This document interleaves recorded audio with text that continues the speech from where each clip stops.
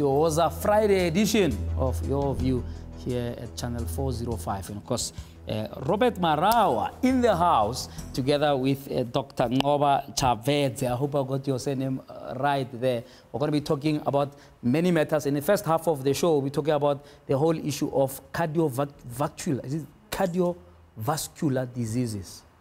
Simplify heart attacks, right? What do you look out for? What the stories are? Very, very big issue. We have lost some big personalities in this country due to this. We've lost Chester Williams, we've lost David Kekana, we've lost many others who don't get reported. And we thought, what an interesting issue to focus on and talk to. So Robert Marawa here with Dr. Nqoba. They're going to both talk to me in the first half hour. And in the last half hour, of course, Robert, full of controversy, as always. So, of course, we must talk to him. I mean, he may not be back here in a year, so we'll maximize everything. You stay tuned. 1 hour of frank talk coming up after the news headlines with Carmen Ready. Over to you, Carmen.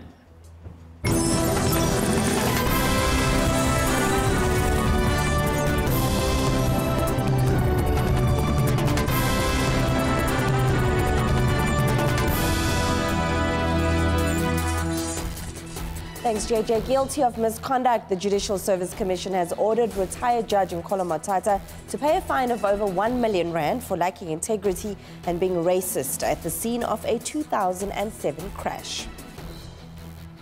Malicious and unsubstantiated, Pravin Gordhan hits back at Redhead Sekunjalo head Iqbal Survey's utterances against him.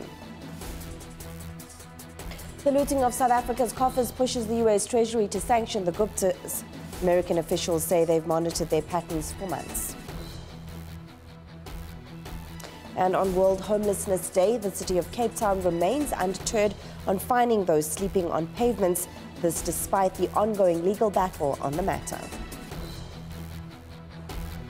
For those are your headlines, of course, it's time now for Frank Talk. JJ sits down, chatting cardiovascular health. Stay with us.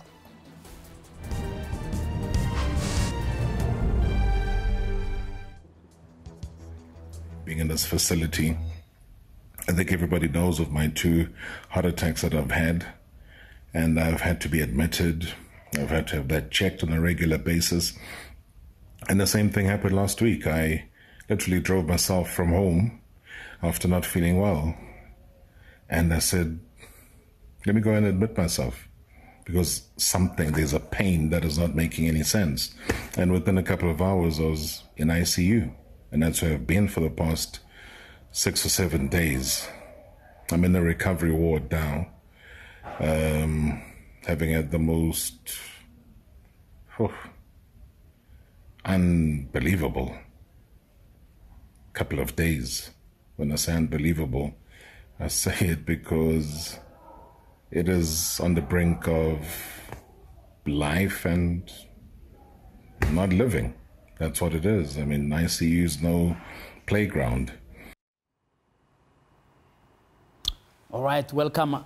Frank Talk tonight. We're talking heart diseases and related matters. And at the bottom of the hour, we'll let the doctor go and talk about other matters of interest. Gentlemen, welcome to Newsroom Africa. Thanks for the invitation, JJ. Good to be here. Wonderful. Doctor, welcome. Thank you, JJ. Thank you. Yeah, you're not charging consultation fee for this one. We're calling here. Robert, thank you for actually, I must say, initiating that discussion. Yeah. And I was innocently texting you to say, hey, how are you? When are you coming? Yes. So on, And then you said, no, I'm in ICU. I said, what? I couldn't believe it. Robert, you gave us a fright, man. Tell me about that experience. Just give us a sense of, what happens when a heart attack is on the horizon? Well, firstly, I mean, you got to be thankful for the opportunity for us to come and relay the stories like this. People take it for granted what a heart attack is, what it should be, what it ought to be. Because my first experience in 2008, I was confused. I had no idea what it was. All I know is I was trying to change my lifestyle. I was trying to get back to gym, and I was in the gym environment when I was suddenly hit with the pain. I was sweating, cold sweat, feverishly for a very long time. Got in the car, switched on the aircon, and the guys in the parking lot say, Uncle, reverse. But I didn't have the energy. Sure. So I just put on the aircon, reclined my seat, and tried to get my energy back because I don't know what was going on. But then eventually I left, long story short, got to the apartment, was feeling hot and bothered. You know, you remove your clothes, you're from gym, but this feeling of just sweating, getting irritable, kept coming and coming and coming until in the end, I was in the back of an ambulance, heading off to the hospital where they told me I was having a heart attack. So you can imagine, I haven't told any family members anything, straight into theater. And yeah, they began operating. I think Doc will give us more of the detail.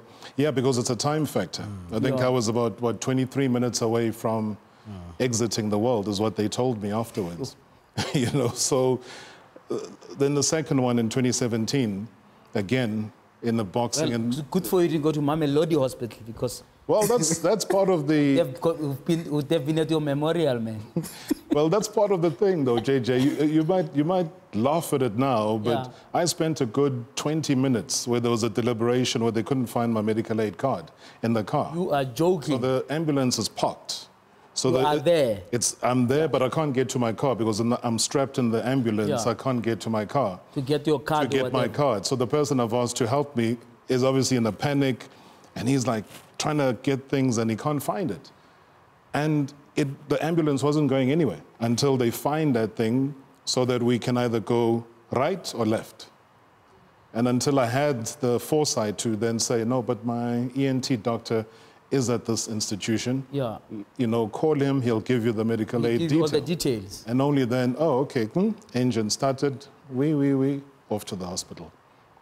But as I say, Doc, I mean, you would know, and Doc has been, you talk about memorial services, has been at the forefront of making sure that I don't have one as yet. As yet, no.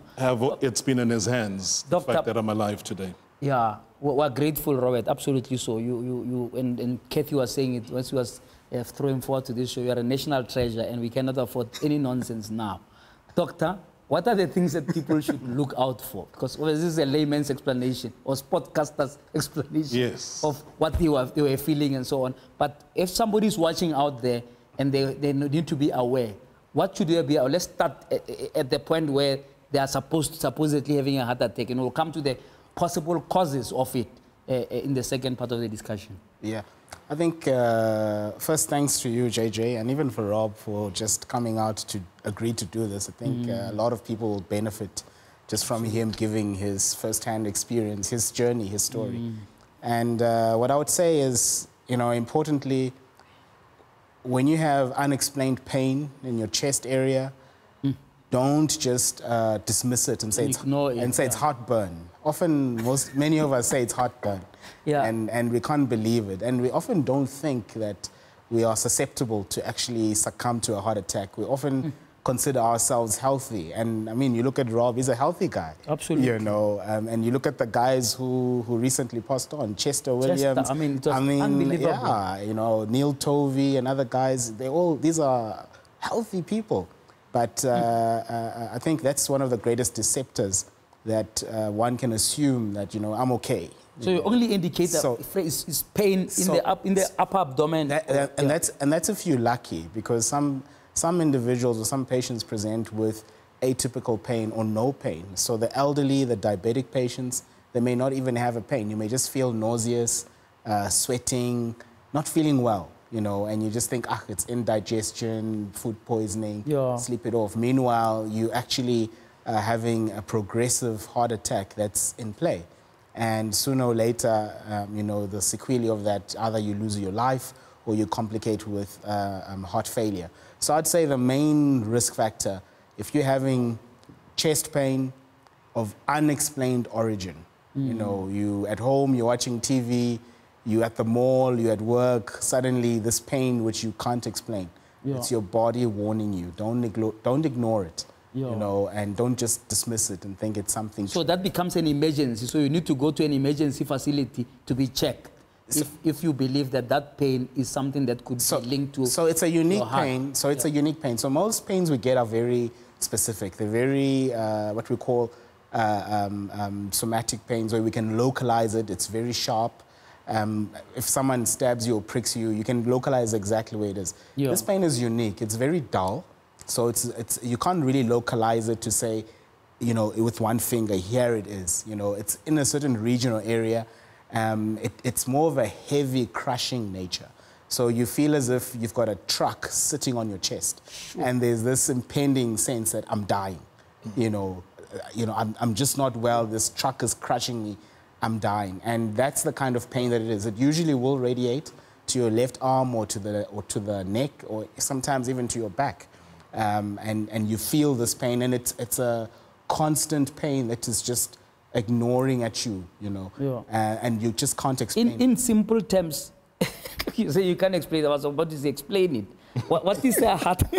You can't explain heart it, JJ. attack? No, are you being attacked? Is it? Okay. Is okay. It that, is there, yeah. What's okay. Yeah. Okay. What's the origins of the nomenclature? Heart attack. Yeah. So I think obviously people just call these words heart attack, but I think it brings the sense of emergency. You know, my heart is being attacked. Yeah. But in simple terms, what really is happening inside your body is that your heart's blood vessels are acutely occluded. You know, so there was blood flow in that artery.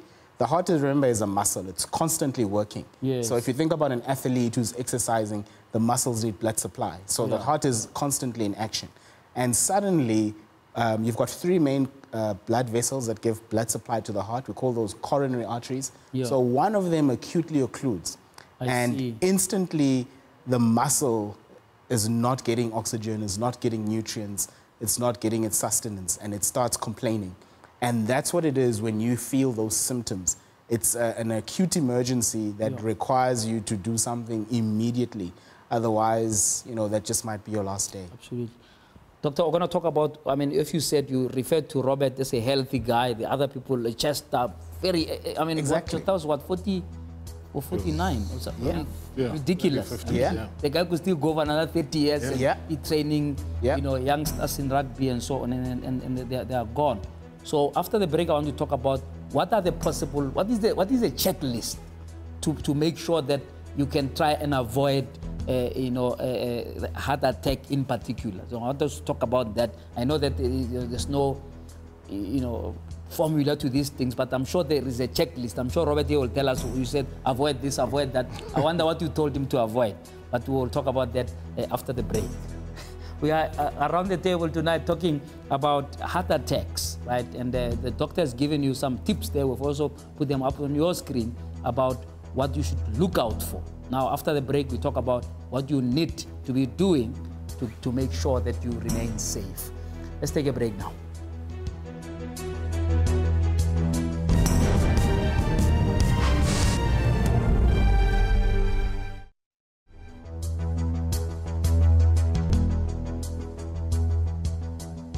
Right, welcome back to Frank Talk tonight. Doctor, let's get on to it. I'll come to you, Robert, just now. 2 or 3 things that you would advise to say, this is what you need to be doing, right, to avoid heart attack or to lessen its possibilities. All right. So before I get into that, JJ, just to give you a bit of a feel just how big the problem is, because I think a lot of us think this is like a lightning, Robert, Chester, and the guys just happen to get struck by lightning. Yeah. They're just unlucky, but this is actually a very, very common disease. What's happening is where I work as a cardiologist, we treat patients who come with heart attacks, and there's now an increasing number beyond what we see from infectious disease of cardiovascular disease. Just to throw some numbers at you, globally, 2014, 2015 stats, we've got about 17 million people worldwide dying from cardiovascular disease. #1 killer globally, ischemic heart disease, that's heart attacks. So in America and Europe, if you don't know what you're going to die from, you're most likely going to die from a heart attack. My goodness. So if you look at the middle class and the upper class in South Africa, if you follow those trends, what it simply means is that this problem is going to exponentially increase in our region. And obviously, South Africa is leading development in sub-Saharan Africa. And in 2017, 2018, Stats SA came out and demonstrated that non-communicable diseases have actually overtaken infectious diseases. So you and I are thinking, I don't have HIV, I don't have malaria, I don't have pneumonia, I'm okay. I'm safe. It's the people in the lower end of the economic chain who succumb to those diseases. But this is a positive spin. This is happening to people whom we're thinking are okay. So it's our managers, our CEOs, the middle class, the guy who has medical aid, who think, I'm actually safe. This is what is actually killing them in numbers. That's scary. Those numbers are scary. And it's huge. And the problem is we haven't really geared up ourselves and our health systems to actually deal with the problem. And it's very, very simple. So looking at the risk factors, it all comes down really to lifestyle. These are diseases of lifestyle. So, and a lot of the risk factors are asymptomatic. So you actually feel nothing. You're thinking I'm great, but inside your body, things are not okay. So one of the key drivers, hypertension, or high blood pressure. Many people don't even know what high blood pressure is. They don't even check it. And those who do know what it is and have checked it, if they know it's high, they're also reluctant to take medication. And we normally talk about hypertension having a 90-10% rule. So if you look at 90 to 10% rule. So if you look at the entire population, you'll find that of those that are potentially to have hypertension, only 10% probably get screened, 90% don't.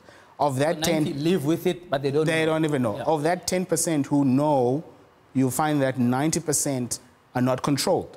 Yeah. It's only the 10% that are actually controlled on treatment. So the statistics are... I mean, there's a problem of its management overall then. It's management, it's awareness, and the seriousness we take it. And the sad thing is that with these conditions, by the time you get a heart attack, you get a stroke, you get peripheral vascular disease, it's potentially life-ending.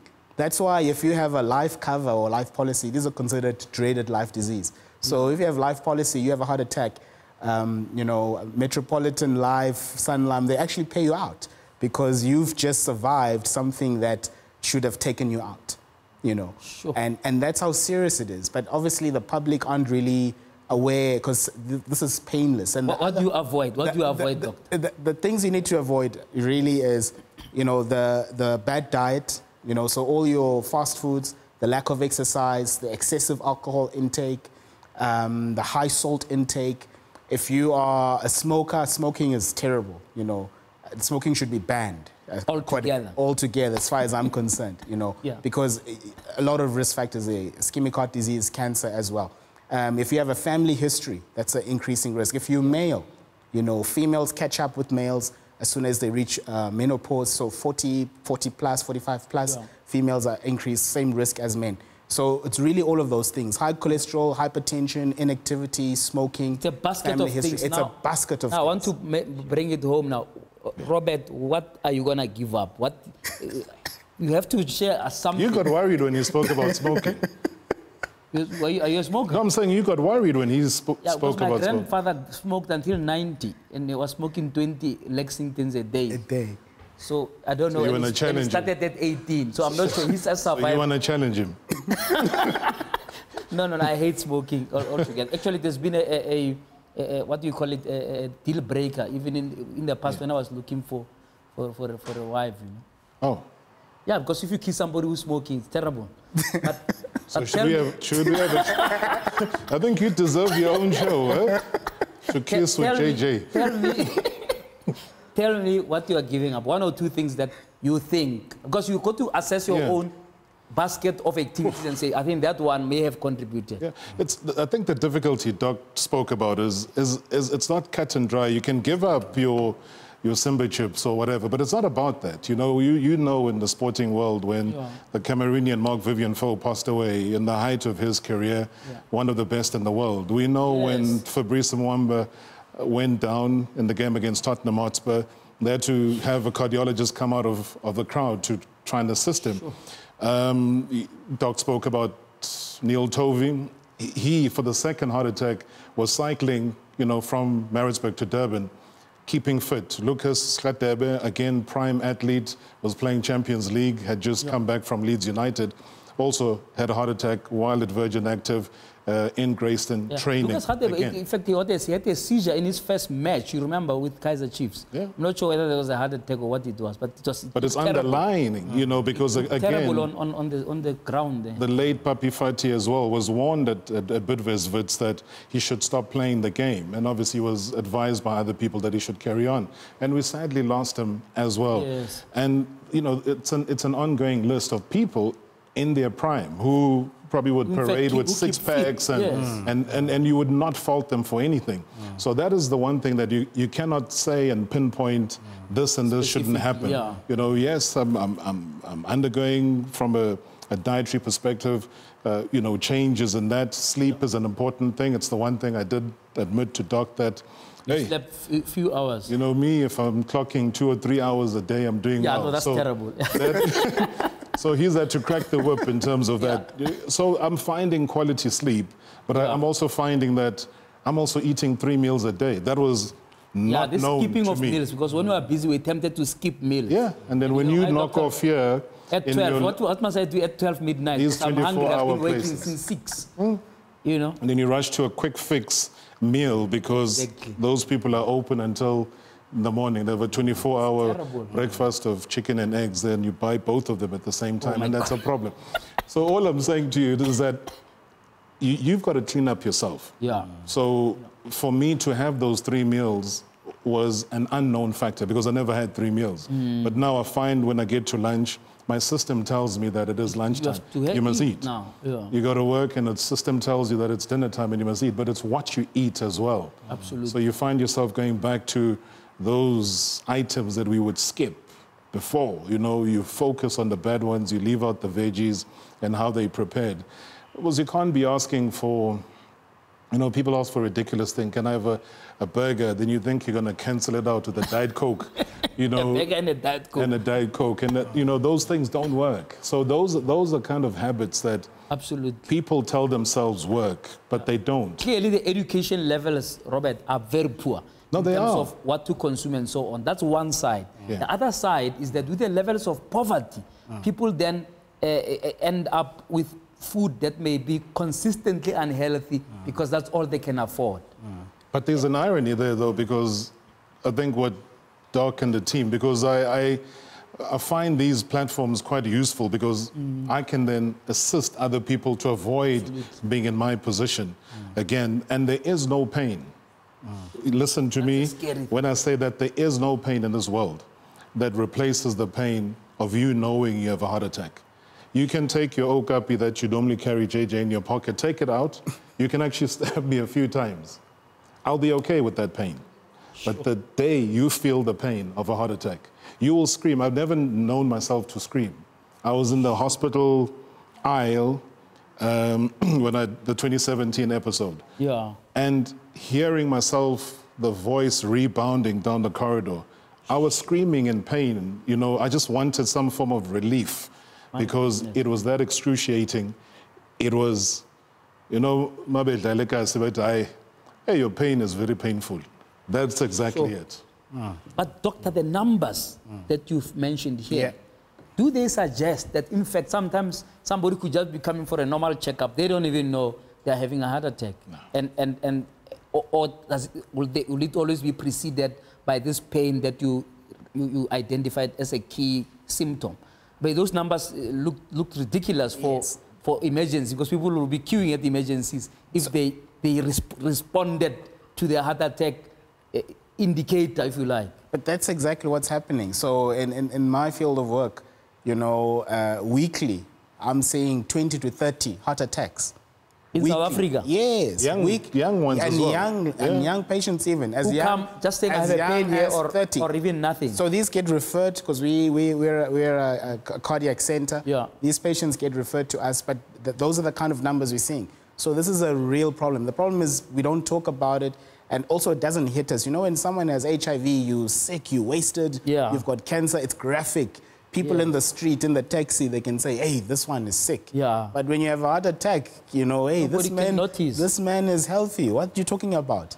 You know, so it really is a Just on that one, and we got to ride on that moment, exactly what Doc is saying. Yeah. When I got discharged, And I went to fill up gas at the garage, right? So I get out the car and I go to the shop. Yeah. And the guy who's pouring the petrol is like, how? Majuput, we are paid, I'm fine. Hey, what do you Yeah. wrong? You know, like, you still complete, there's nothing wrong. Maybe in his mind, he was anticipating what Doc is talking about, that I'll come like back and, you know, the saggy looking, and I'll be looking the part of the typical sick person that is presented to you, and yet it isn't any of that. You will look, you'll be fine, everything will be normal. It's just that you have no clue of what is going on. I think this was extremely useful. Doctor, your last word before we let you go. What do you say to people at home there who maybe have just joined the conversation? Sum it up for us.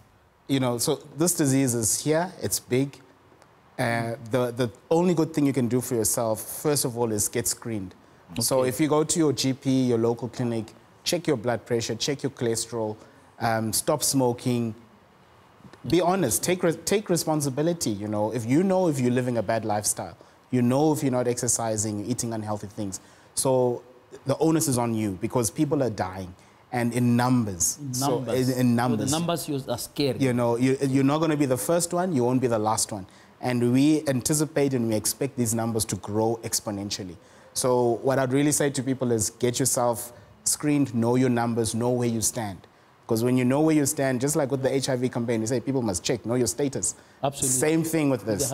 Know where you stand. And, where's your cardiac center? And don't think that because you are someone who is slender, athletic, I'm immune. It's those individuals who are at risk and who actually get you. So I work at both Wits University and the Wits Medical School. I'm the academic and clinical head of cardiology there. At the cardiac center other hospital? Yes. Okay. Yes. Now, I want to ask you a quick question. Yeah. Which hospital do you think I went to? Olivedale. You see? Exactly. Well, it's where I went, at least. All right. Where did you go? No, but he heads up an entire division at Charlotte Maxeke Hospital. You're joking. And I was just dissing Charlotte Maxeke just this past week. People have no idea of the amount of work that gets done at Charlotte Maxeke. My goodness. There's a lot of things people would want to criticize about the hospital, the facility, without even stepping into that facility. I had a bad experience because the nurses were on strike, or the workers were on strike when I went there. We're going to have to go now.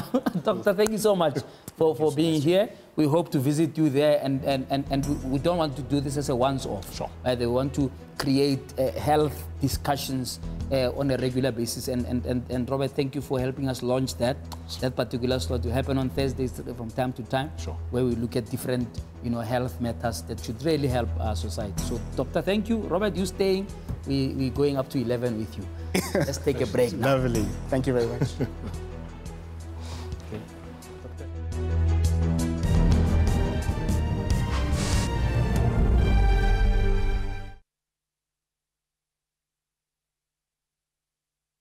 Orlando Pirates at his home. Yes. All right. Welcome back to Frank Talk tonight. And Frank Talk interview tonight is with Robert Marawa. And if you missed that discussion about heart attacks, of course, you can find it on our YouTube channel. Very, very important. We'll also try and tweet it out for you to catch up on. But Robert, congratulations, man, on Marawa TV. You're truly trailing the blaze. Tell me more about it. Before you tell me why you were fired from SuperSport or you walked away, that we can do that as part B. What do you think? Was I fired or did I walk away? Am I a broadcaster or Johnny Walker? What do you think I am? I think they said, don't come back. And then you said, oh, all right, whatever. And then you went to start something else. But you tell me. No, you know, JJ, the funny thing in this world is that when you have a passion, no matter who or what, they can never take that away from you. Nothing can stop you. You know, so if that platform wants to deny you a platform, because that's all the people are providing, is a platform. Next door. So if it's not created already, why not create it yourself? Then I have to also internalize, why does the man above allow me to continue living in the spate of all of these heart attacks and stuff, what's my purpose, actually? Yeah. Is my purpose to drive Marawa, the brand, in a certain direction for himself, or is it to help other people? Because the minute we launched Marawa TV, my DMs, whether it was on Twitter or Instagram, were flooded by people saying, you know what, I have a degree or I have a diploma, I'm a videographer, I am someone who's a sound specialist, I am a this, I'm a that, I would love an opportunity, can you give me that? And all of a sudden I thought, okay, well, this is an opportunity. That interview at the Orlando Stadium was also given to someone who had just DM'd me and said, listen, I'm someone who wants to make films. Untested. I also took the risk. Yeah, I didn't pay the guys because we're not working off a budget that can start paying people off. But the idea, the direction is there.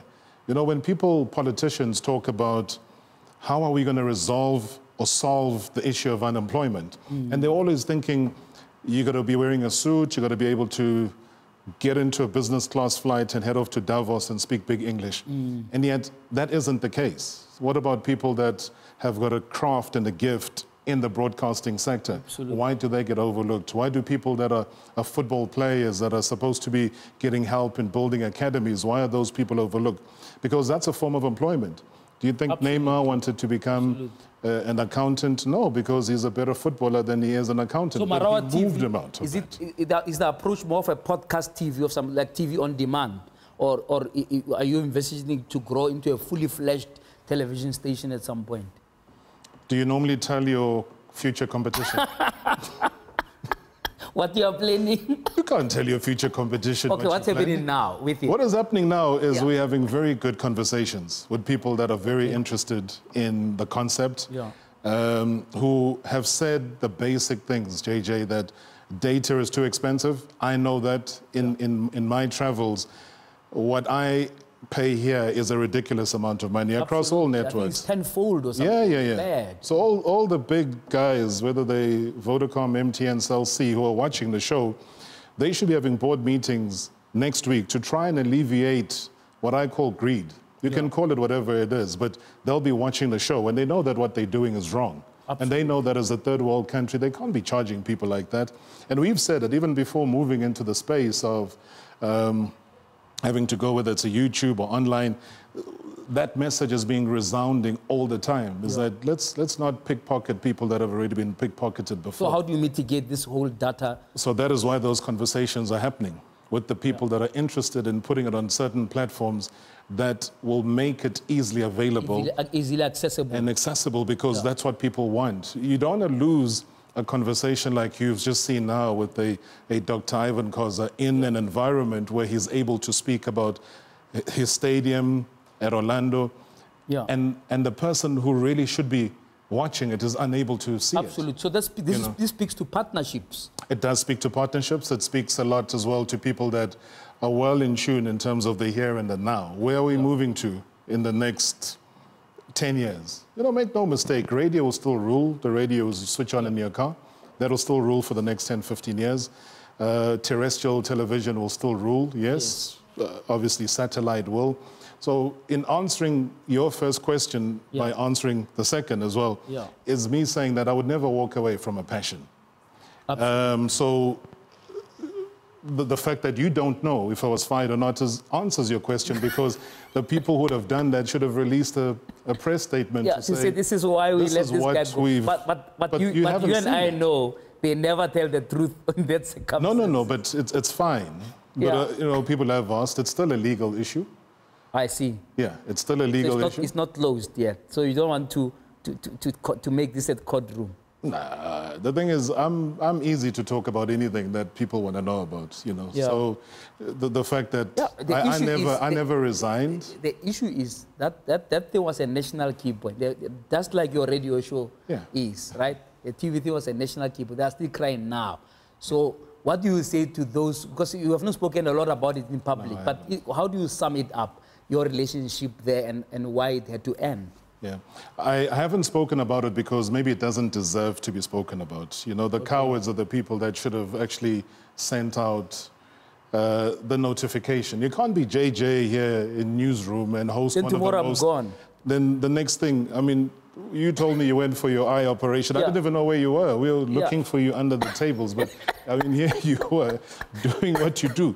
Because you've become an integral part of this. I went there after the World Cup in Germany. So it's over 12 years of service there. You're supposed to be hosting the UEFA Champions League on the 1st of June.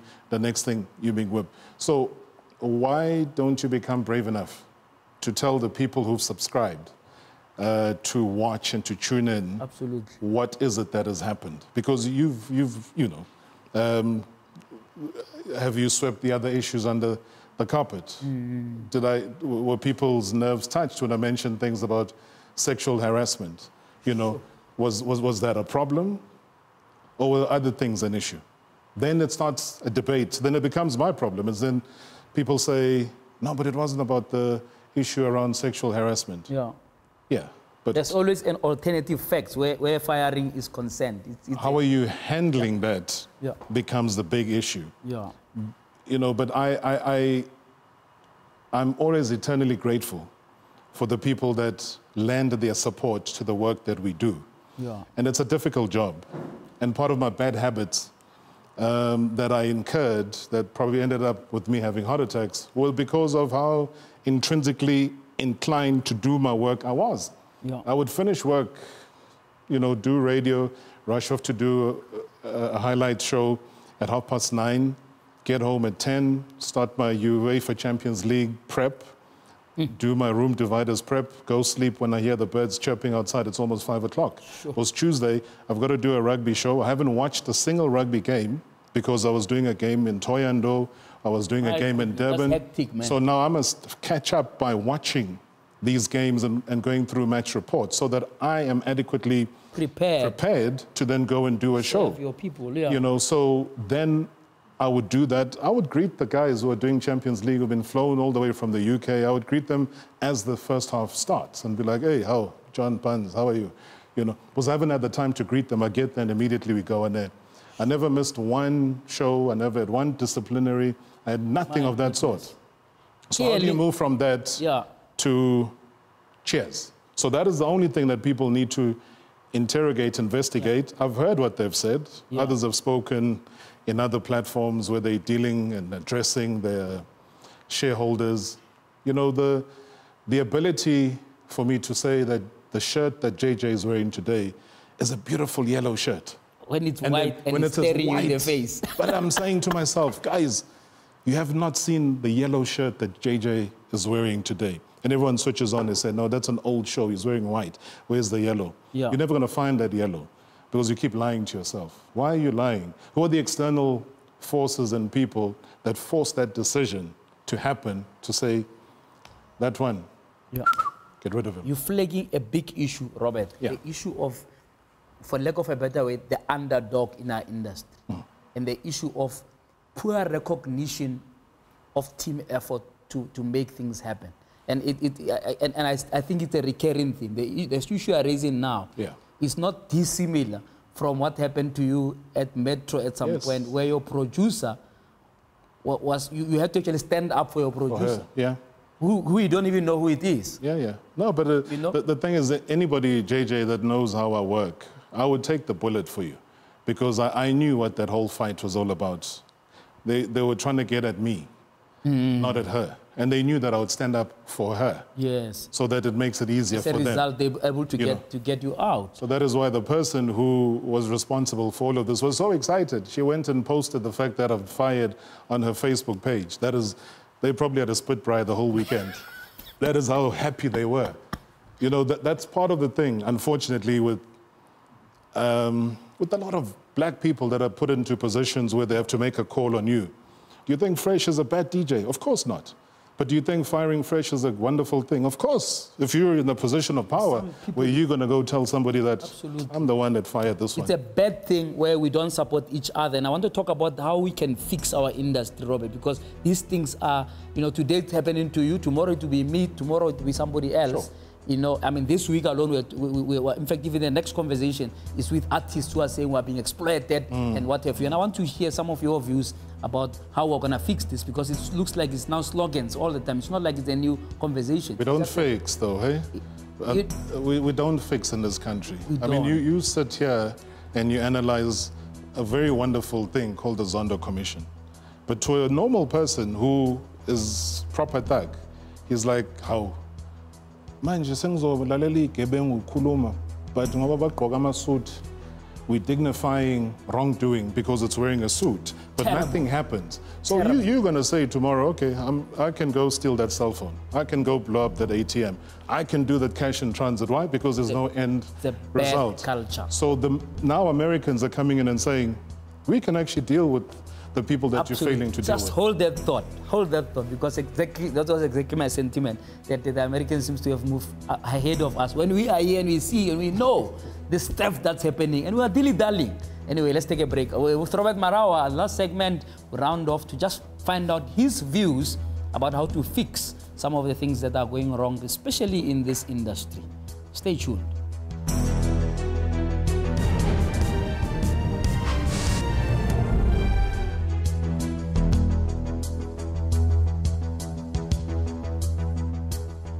All right, welcome back to Frank Talk with Robert Marawa tonight, visiting us for the first time, I suppose, Robert? For the first time. I know. You asked me for the address. I said, oh my God. I mean, it's been 6 months. You've got a chap called Mark Lewis. You've got mugs here. Yeah. Actually, the mugs are new, actually, Robert. I saw a microphone where you scream and shout at everybody. I walked in yesterday, I just landed and switched on my TV. Yo! I'm like, I'm also from Kandla. Is he also going to shout at me, this guy? Well, fun. The shouting is for the crooks. I always tell people, when you sit there, you're all right. But look, man, this week just happened to be putting on the agenda the issue of the exploitation in the industry. It's actually very bad. And the problem is it doesn't look like we are anywhere near fixing it. I mean, I had a couple, last year there was this whole copyright issue and the artists were up in arms, but it's cyclical. So when a new minister comes, they meet him and there's a big song and dance and then nothing happens. Yeah. How do you analyze the issues in the industry? Just one or two big ones that we think, if we eat this elephant, even if it's in small chunks, these are the two things we need to deal with to try and change the lot of particularly the artistic profession, the TV and radio industries. You know, JJ, I think there's also a lack of disrespect. Like you would have grown up watching the news. You would know a person by the name of Nqoba, right? Linguistically strong. And, you know, I don't know who took a decision, you know, so I know people like to take things personally, but it's obviously no fault of any of the people that are in charge now. But why, on God's green earth, would Mam Nqoba not be on our screens, given her knowledge, the impact, the connection, and the connection with the audience? So then you want to revive her when there's top funerals of politicians that have passed away. Then all of a sudden you remember her worth. Exists. You know, for me, that is so. I grew up as a kid watching Abo Ena Botting on Sky. You watch CNN, Wolf Blitzer still in the Situation Room. You're watching so many different people. Christiana Mapo left, she came back, she still has a show. Anderson Cooper still has a show. Are those young people? No. I mean, this is not like a gig for MTV where you're looking at JJ with the six-pack and it's all about wonderful bodies. Looks and so on. For news. Wisdom and knowledge. For news and for sport, especially within the industry that I can speak about. The older you are, the better credibility you actually have and the greater the audience you're able to hold. Because now you're crossing over to the Commons and they're having a whole Brexit debate. Yeah. Now, you're going to get somebody who's still going to have to quickly check their notes. What is Brexit? Whereas you cross to an established person who's able to break it down for you, as clear as daylight, makes you understand decisions that were taken before. In fact, if you think about it, Robert, that's part of oral tradition, but in a digital era. 100%. To say what we're taking the history down to our next generations in a systematic, continuous and consistent way. Now, the lack of respect is what I highlighted first. And I gave you an example of a person who's still living with us, who is still very able to communicate and see and talk in her. Vati Swandacha, I know her very well. And she's always been a very outspoken person because she's also had it tough. She was a news reader on Metro FM. And then she obviously pursued her career as a renowned actress, an award-winning actress. The Fergusons and Connie and Shauna I also know personally. And they've started a business which has also taken care of a lot of people. And I know also Connie's struggles when she was still with SABC and just joining the other soapies, and the fact that they would show, let's say, generations locally, but then export it to other countries and the artists not be able to be paid. You know, so but is she following in those footsteps? The That's revolutionary, the but that is why you need that debate. You know, you need them to be sitting here. You need the other side to be sitting here. We've invited them, by the way, yes. And there's absolutely nothing wrong. You know, there's a lot of the people that are in this debate who are very good friends of mine, and I understand the plight that they have. They're very similar. And when people talk about, oh, DJ Sbanban is earning so much money. Okay, let's say that person is earning 7,000 Rand an hour, right? So from that 7,000 Rand, you're going to get taxed. You're the tax man sitting here. So he takes his money. Takes almost half. 45% of that 7,000 gone to tax man, right? Because you're an independent contractor. And then now, do you have a medical aid? So you need to service that. You've got a car, you need to pay for the car. Have you got a home? You need to pay for the home. You've got a kid, you need to pay for the school fees. So times, how... It's finished. Where's that 7 grand? But they will be quite keen to portray you as this DJ that's earning 7,000 Rand.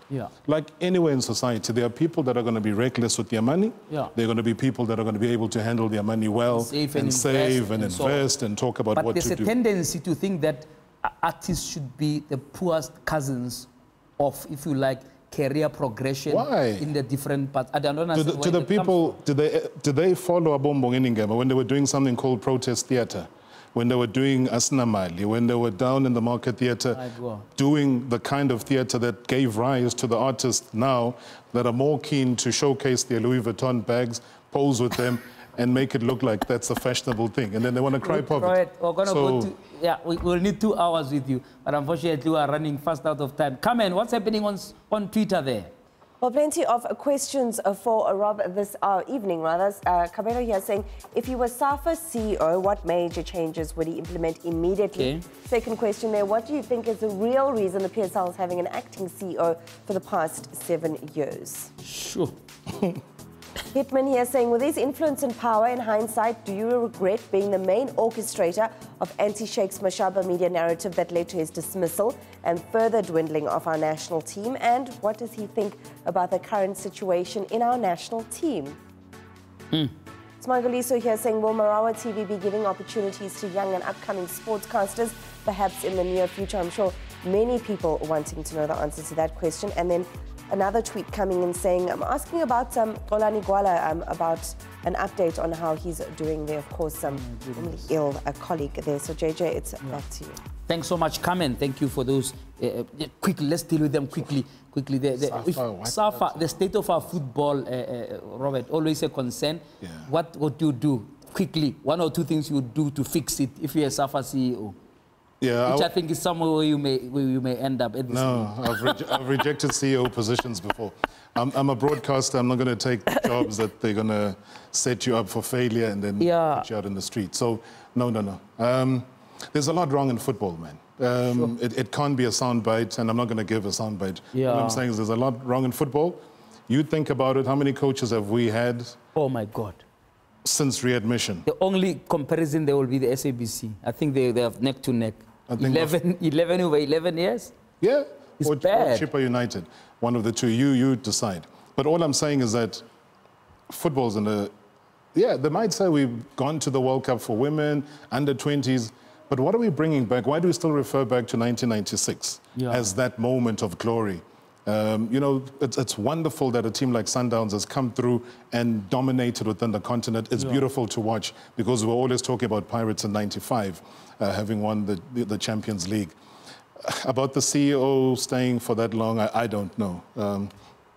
I think the same people that probably don't want to see this face are probably the people that they're asking me about. So they can deal with their problems. There are things, unfortunately, within football where people have made it their family business. And we all wish them well. All we know is that when you watch football, the crowds are not there. And it's a worry. It's not just crowds for games where the so-called small teams, even the big teams, are struggling where traditionally they would fill up the stadium.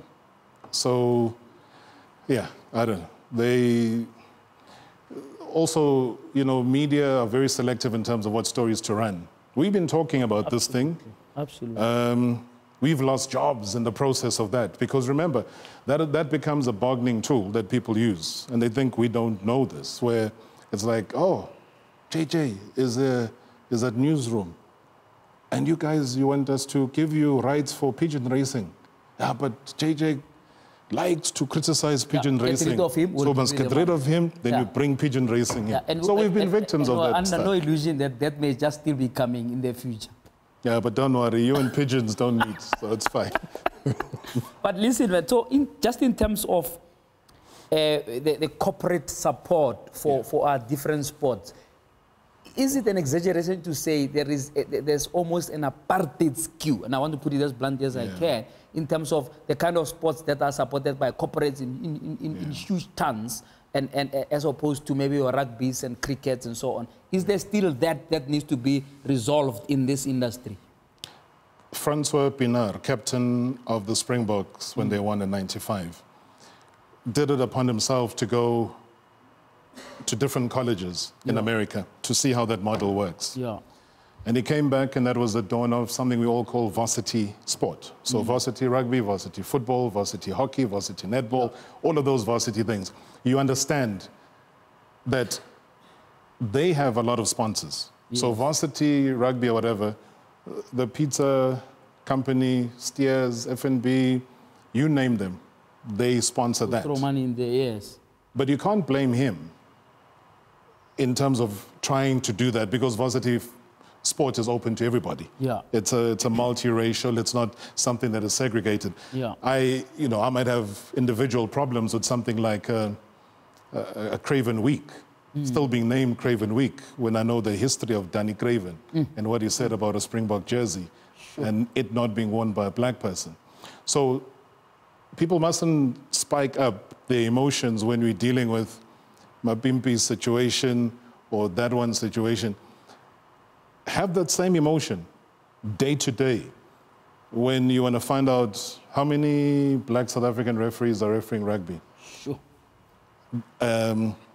You also want to find out, again, the open transparency. We've had to fight in terms of rugby to get transformation going. And then you look at a Mapimpi who scored 11 tries in 11 games. Sure. And you look at a Chelsea and Colby who's done ever so well. And I can go on and on. Herschel Janchis, who's also become a force on his own. We won the championship because of him.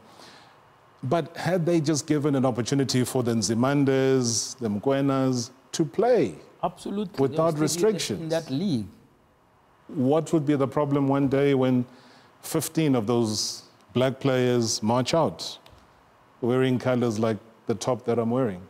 Would that be a problem? We're going to have to for South Africans as a whole. Brilliant note. Robert, keep up the good work. You are an inspiration, and we wish you well in all of your doing, and take care of yourself, man. Thank you so much, man. I'll drink some of your blessed water. Thanks, man. All right. Let's take a break. Robert Marawa.